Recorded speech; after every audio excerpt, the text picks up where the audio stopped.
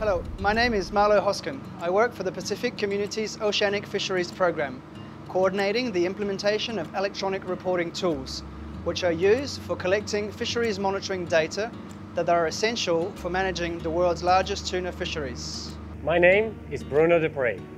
I am the Systems Development Manager of the Oceanic Fisheries Program. My job is to manage a team of very talented developers to build tuna data applications. Onboard was launched in 2016. Onboard is used by longline fishing vessel captains to report their effort and catch data. In other words, it's an e-log application. Introducing new technology is always a challenge, but when captains tell us that using Onboard makes their reporting easier, it's a great motivation to keep going. Onshore was released in 2019. It is a port sampling application. It is used by fisheries officers to collect length and weight data during the unloadings. You can also use it for biological sampling if you like to get your hands dirty.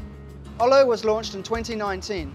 This app is used by Pacific Island fisheries observers for recording the activities that they monitor on board longline vessels when they are at sea. It's not easy working on some longline vessels, but when using Olo, observers are able to easily record what they monitor. All the applications work offline. The user collects the data, and when he has access to an internet connection, like here at the port, he can log in and upload his data directly to the regional database TUFMAN2. The data will immediately be available for the country, the Pacific community, and the industry. Moreover, the application embeds data quality checks, so that if the user makes a mistake, like registering a 3-meter-long yellowfin, the application will show the data in red and allow him to fix it immediately.